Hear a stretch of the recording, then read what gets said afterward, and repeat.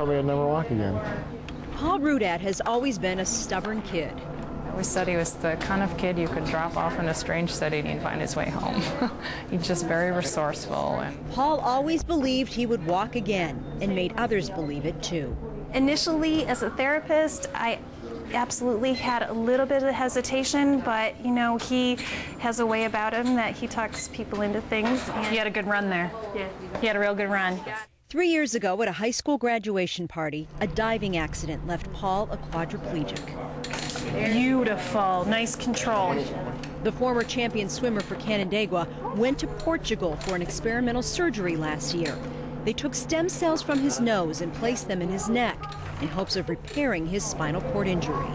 You know, that was a good step because you controlled it. Slowly, Paul is getting the feeling back in his hands. This one wasn't moving at all. And legs. Last year I went on a road trip to Michigan for the day, and I got hot, so I put my feet out the window and I could feel the breeze going between the toes.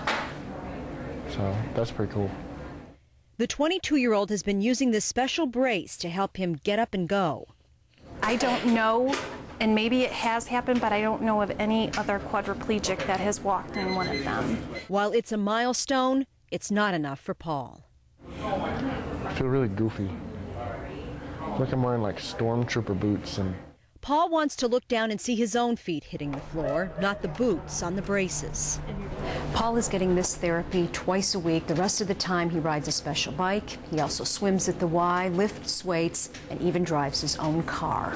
He is driving down to Atlanta again for months of intensive therapy at the Shepherd Center.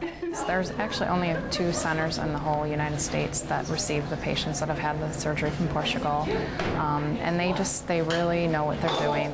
Paul doesn't ask why this happened to him. His resourcefulness tells him there is a reason. I'm creative, and I don't like my hand controls in my car. And I want to ride a dirt bike, and I'm stubborn, and I'll come up with things and help everyone else out in my shoes who wants to do it. For Healthy Living, I'm Diana Pilatus.